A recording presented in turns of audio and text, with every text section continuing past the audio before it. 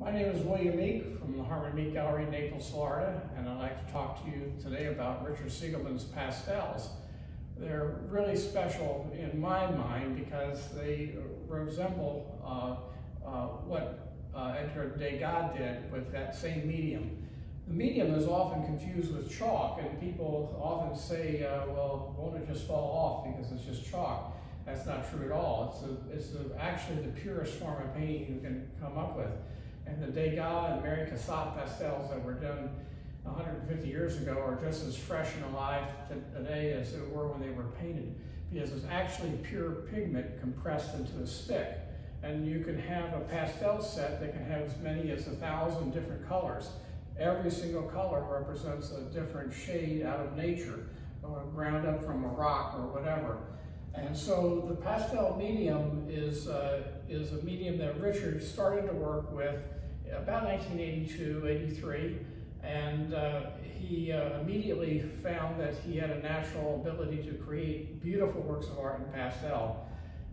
It's in a very immediate medium, but if you look at the white dress here, you can actually see about a dozen or more colors. Each one of those separate colors is a separate stick that he pulled out. So he's not mixing paint on a palette like you do with oil paint or watercolor. He's actually selecting the color he wants. Even the black, when you get close to this black blouse, there's actually green throughout it, and brown and other colors.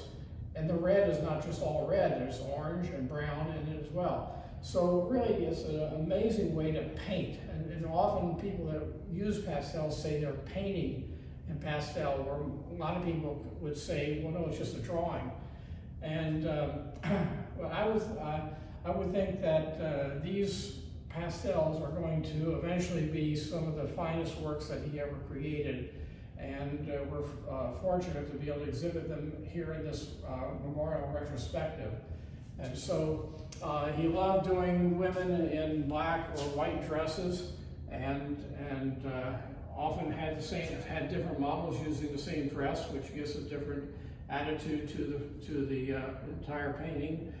And but there's almost a sketchiness to it, but it's very instant, and not a lot of room for making mistakes either. You do it's almost like watercolor. You do it and you live with it. So these are other examples of, he loved doing women with hats because his mother was a milliner. And here's another model with the same black dress that we showed back here. So